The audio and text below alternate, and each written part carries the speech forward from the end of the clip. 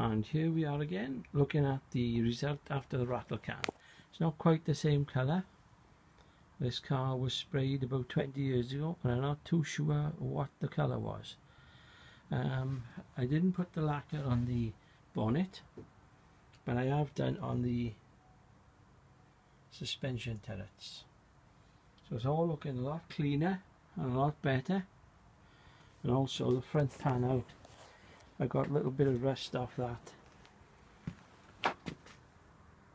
and protected it just for the winter. As you see, this is all just remedial work for now, just to stop it rusting.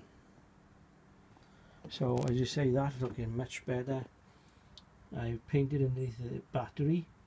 The battery tray was pretty solid, but there was surface rust, so best tapping it now. Just tarted everything up a bit really. It's looking much better now. The engine bay is more as I wanted it. I can concentrate on other areas then. So that's it for now. Catch you again. Hope you enjoyed the video. Bye for now.